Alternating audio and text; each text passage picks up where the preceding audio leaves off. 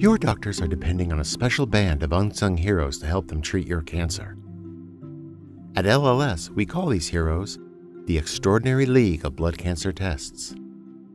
Today we'll meet computed tomography, better known as the CT scan. If you're asked to have a CT scan, you may have questions like, what exactly is it? And why did my doctor order it? And what can I expect? So let's start with the first one. What exactly is a CT scan? A CT scan machine uses X-rays to create a series of pictures taken from different angles. When all the pictures are put together via computer, it creates three-dimensional images for your doctor to examine. Why might your doctor order this test? CT scans help doctors detect cancer or enlarged lymph nodes in the liver, pancreas, lungs, bones, and spleen. Your doctors may repeat this test over time so they can see how you're responding to your treatment. What can you expect? Well, before you get the test done, tell your doctor if you are pregnant or breastfeeding.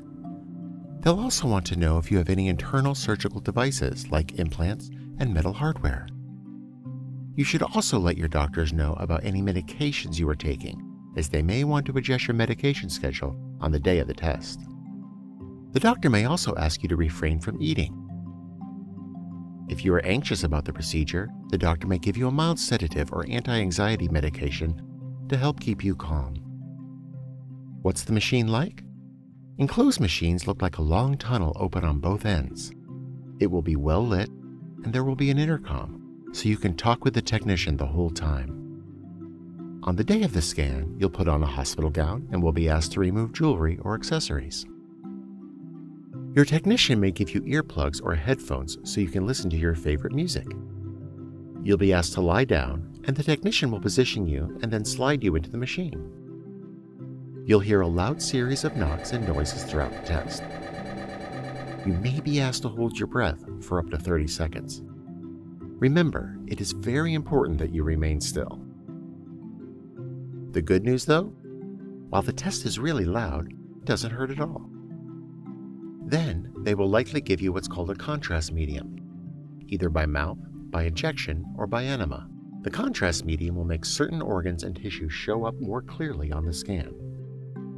A few minutes after you take the contrast medium, they'll perform another scan. The scan itself only takes about 10 to 30 minutes.